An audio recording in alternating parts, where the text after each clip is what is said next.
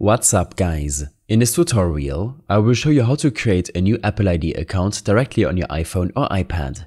Whether you need a separate account for work, personal use, or a family member, setting up a new Apple ID is straightforward and allows you to access Apple services like the App Store, iCloud, and more.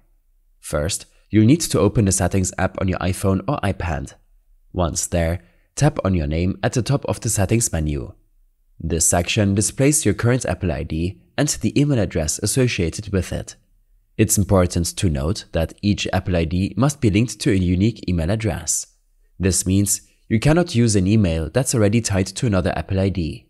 After confirming you have a different email to use, it's time to create a new Apple ID. To do this, open up your mobile browser and navigate to this appleid.apple.com page linked in the video description. When visiting this site, you might be prompted to log in. However, instead of logging in, look for the option to create a new Apple ID. This is usually found in a drop-down menu at the top right corner of the page. Select Create your Apple ID and start filling out the form. You'll be asked to provide basic information such as your first name, last name, country, and date of birth.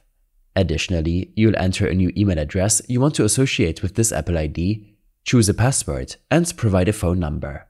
Complete the form by following the on-screen instructions, including a verification step where you'll need to type in characters to prove you're not a robot.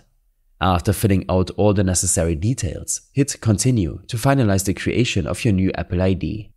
Once your new Apple ID is successfully created, you may want to use it on your device. To do this, go back to the Settings app. Tap on your Apple ID at the top and then select Sign Out to log out from the current Apple ID. You'll be prompted to enter the password of the account you're signing out of. After signing out, you can now sign in with the new Apple ID you just created. And there you have it, a simple and effective way to create a new Apple ID on your iPhone or iPad. I hope this helped you out. Leave a comment if you have any questions and see you in the next one.